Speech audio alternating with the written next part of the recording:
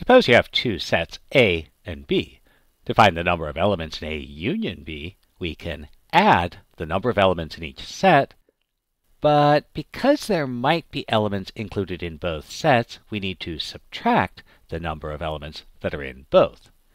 This is an example of what's known as the inclusion-exclusion principle. For example, suppose 25 people like chocolate chip cookies, 38 like kale, and 7 like both. How many like chocolate chip cookies or kale? So let's consider our two sets. We'll let C be the set of people who like chocolate chip cookies, and K be our set of people who like kale. Then the number of people who like either chocolate chip cookies or kale will be the number who like chocolate chip cookies, plus the number who like kale. But since this counts the people in the intersection twice, we'll need to subtract out the intersection. So filling our numbers, we get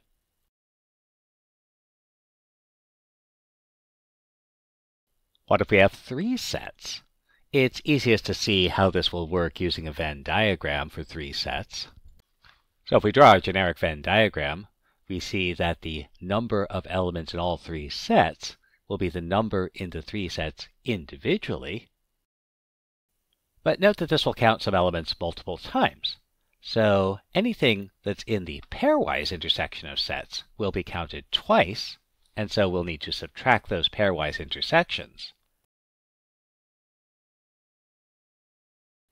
But now consider something that's in the intersection of all three sets. Anything in this intersection would have been counted 3 times initially, but then we would have subtracted 3 for each of the intersections, so we need to add it back in to get the correct count.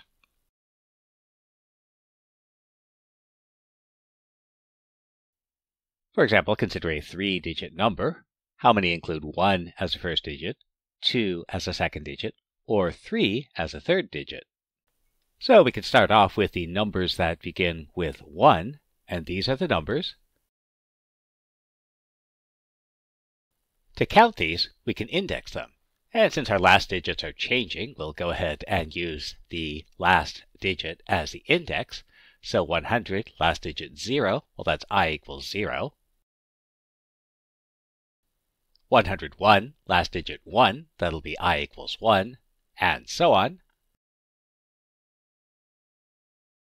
Since I equals 0 is our first number, the term number is 1 more than the index.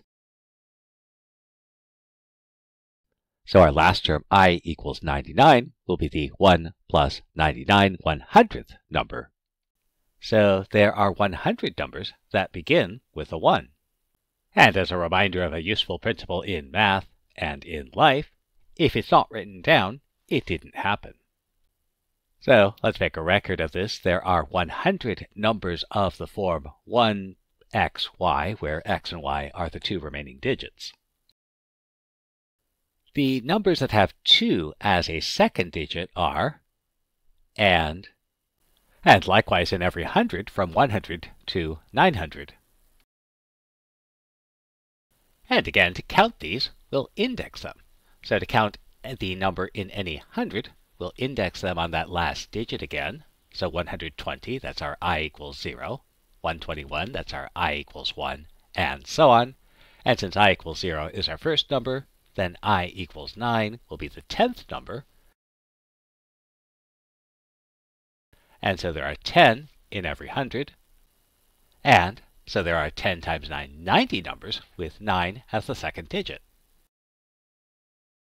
The numbers whose third digit is 3 are and again, it follows that there are 10 in every 100 from 100 to 900, so there are 90 numbers with 3 as a third digit.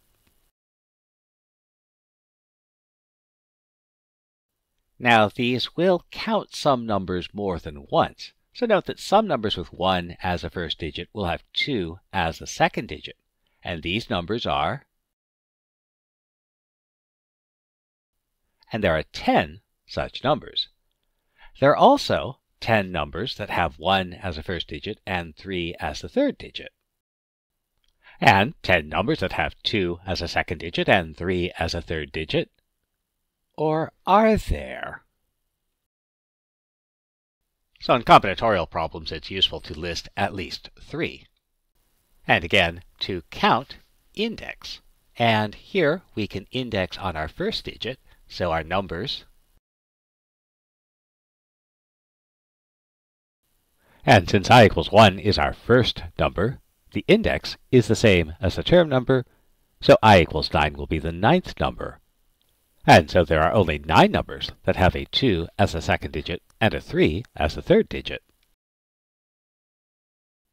And finally, there's only one number of the form 1 as the first, 2 as the second, and 3 as the third.